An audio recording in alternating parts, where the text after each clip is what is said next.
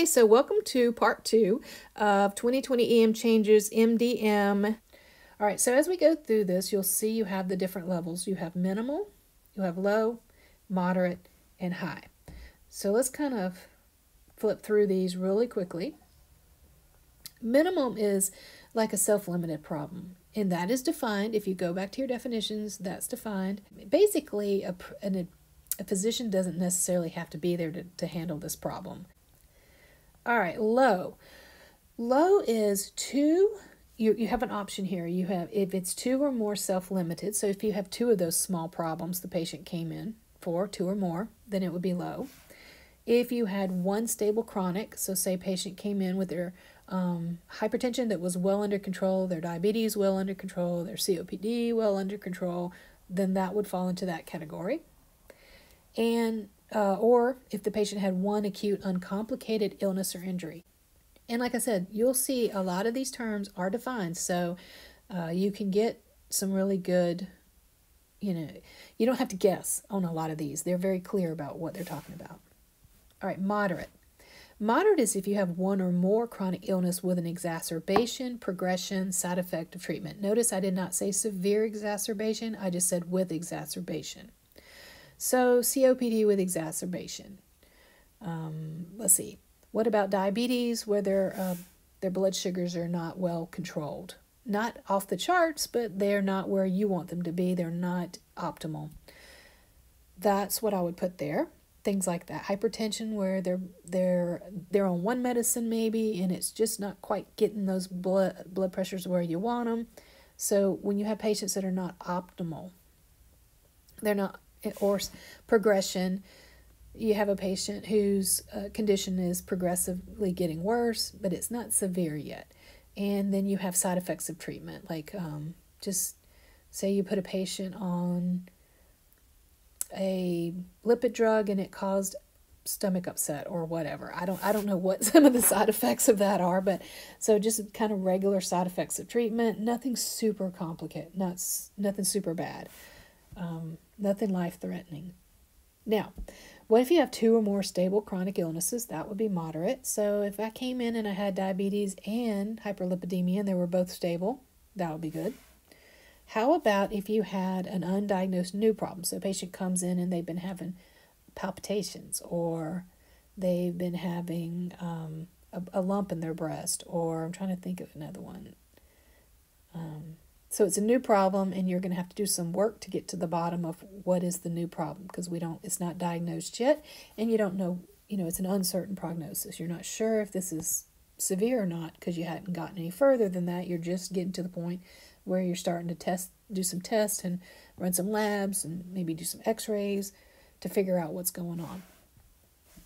Or it can be 1 acute illness with systemic symptoms, pyelonephritis, trying to think of some other ones. That one was on the risk table from last time. That's how I know that one. So if they come in and they have an acute illness and they're having systemic symptoms, like maybe a fever, shortness of breath, those kind of things. And also, the last one is 1 acute complicated injury. So this could be like a head injury, and I think it was without, like a head injury without loss of consciousness, because I believe loss of consciousness falls under high. So there is an idea of what we're talking about with moderate. So let's go to high. High is 1 or more chronic illnesses with severe exacerbations, progressions, or side effects of treatment. So you have a patient who has COPD and then they're having severe respiratory issues. They're having a severe exacerbation. They're having trouble breathing. They're getting hypoxic, that kind of thing. That would be high. Let's see. What about an acute? The next one is an acute or chronic illness or injury that poses a threat to life or bodily function. A patient that is, you suspect MI, a patient who has a head injury with loss of consciousness, a patient having a seizure, those kind of things fit into this category. A high-level patient is one that you would very likely consider sending to the ED or admitting from the office. Okay, going to the next level, or the next element. The next element is amount and or data, complexity of data to be reviewed and analyzed. This very similar to your data table in the 1995 and 1997 guidelines. Very, very similar, but don't get it twisted. It is different. It's similar, but not the same. All right, so category 1, we're going to look at, first of all, notice that for the 99202 and 99212 that you can get away with minimal or no data reviewed or analyzed.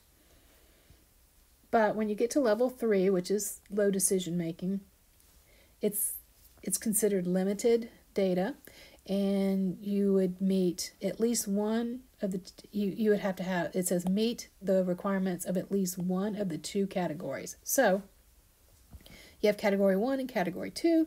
Category 1 is all about your test and documents. So like the labs that you order, the labs that you review, that kind of thing would fall in here. EKGs that you order, EKGs that you reviewed, imaging that you ordered, imaging that you review, all that is in this section right here.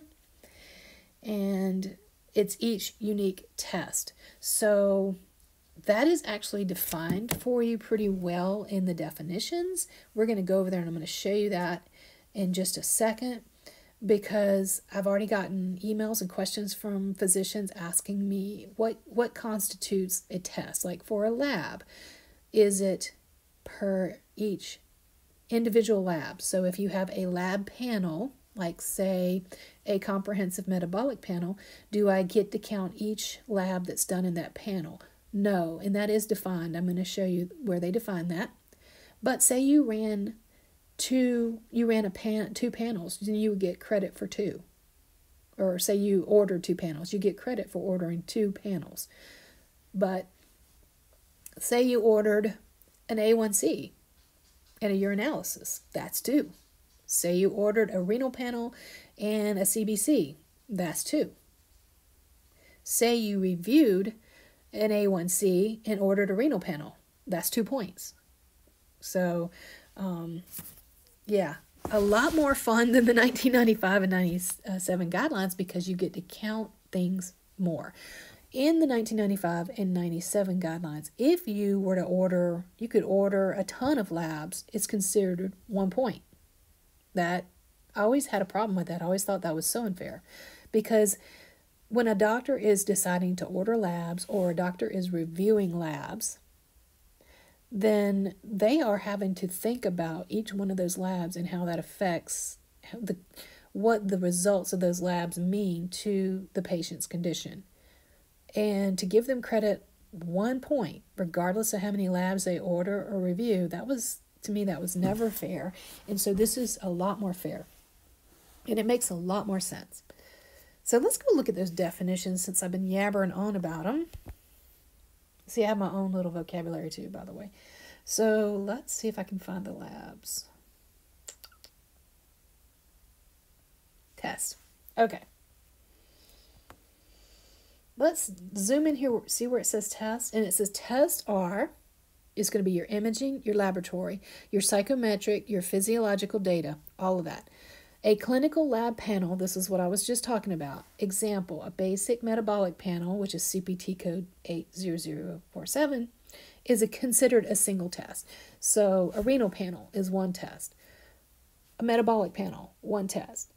A Chem 7, 1 test. CBC, 1 test. Okay, let's say you order 1 panel and you review a panel. Say you had a panel that they had done, that you had them do before they came in, and you reviewed that panel, and then you decided, oh, you know what, based on some things that came up during this visit, I also need to run a lipid panel on this patient.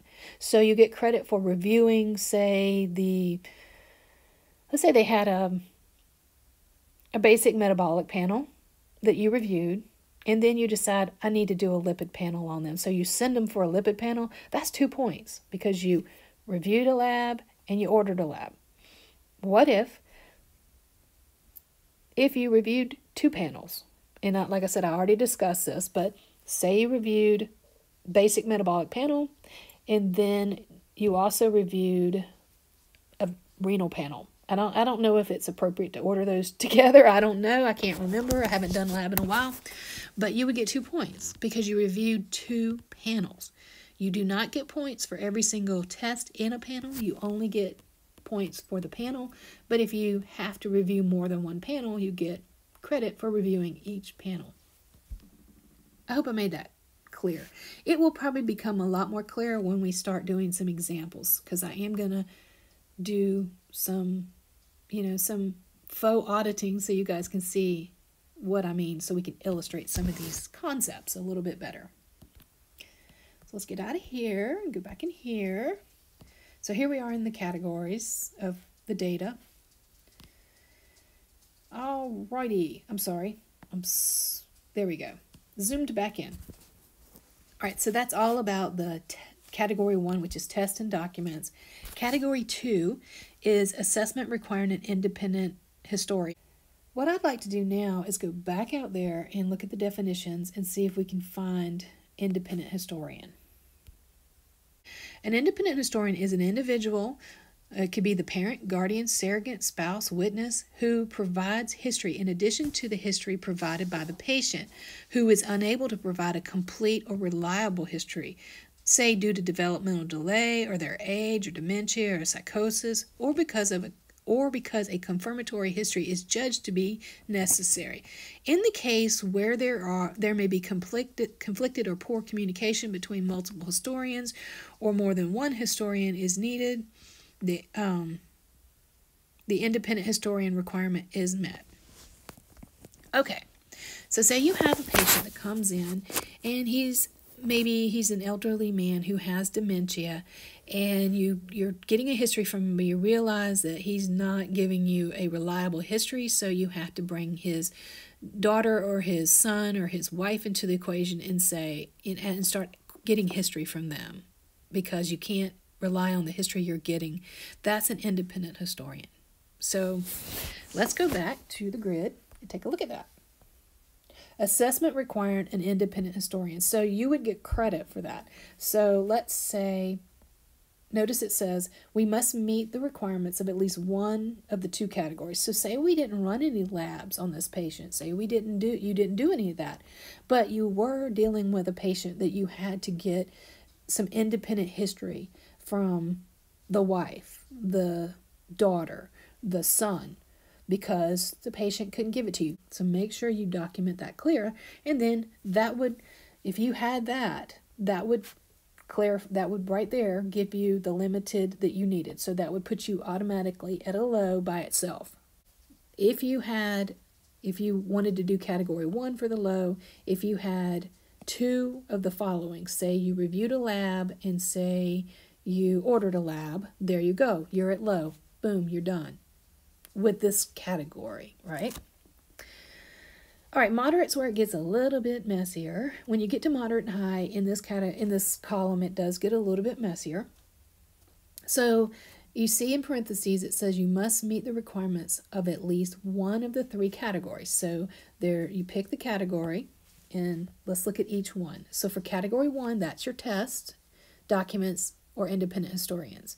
So you need to to qualify for category 1, you need to come up with a combination of 3 of from the following. 3 points, right? So review of prior external notes from each unique source. So that's if, say you have a patient, it's a new patient, and they come in and you've had their records sent over from their old doctor. If you reviewed that and you document you reviewed that, that'd be a point there. And then review of the results of each unique test. If you were reviewing labs, x-rays, anything like that, you would count that there. Ordering of each unique test. Say you ordered, so you see the patient, maybe they were referred to you if you're a specialist, or maybe they're a new patient. If you're, say, internal medicine or family medicine or primary care, patient is coming to you as a new patient, and maybe they brought their records over or whatnot, but that you're having to order some tests on them. Say you order a lab or 2 on them. And so that would fall under the category of ordering. Say you ordered a lab and an EKG and an x-ray. That's 3 points right there from ordering of each unique test. Category 2. So we're going to talk about how category 2 works. So category 2 is independent interpretation of tests. So say you have a patient that's an established patient, comes to the office, and they bring with them, let's say you are a neurologist, and they bring their CT scan with them, or they bring their MRI, or it was sent over before their visit, right? If you do an independent review of that MRI, that CT, you have to actually look at this. If it's an EKG, you have to look at the strip. If it's a CT, you need to look at the scan results. You don't read the report, you look at the scan results. All right, let's look at category 3.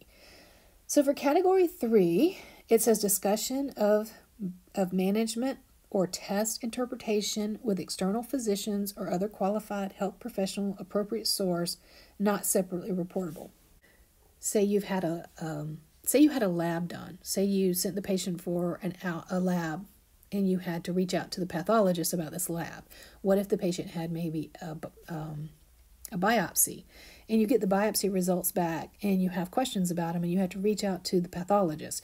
That right there gives you complete credit for category 3. All right, and then extensive. Moving on to the high category, or extensive. You must meet the requirements of at least 2 of the 3 categories. So you don't get to just say, oh, I got category 1, boom, I'm done. You have to get category 2 of these categories of the 3. So it is pretty much the same thing as you have above, but we've added that we have to get, stop. We've added that we have to hit 2 of the 3 categories. To continue on, click on the next video, which will be 2021 Changes MDM Part 3.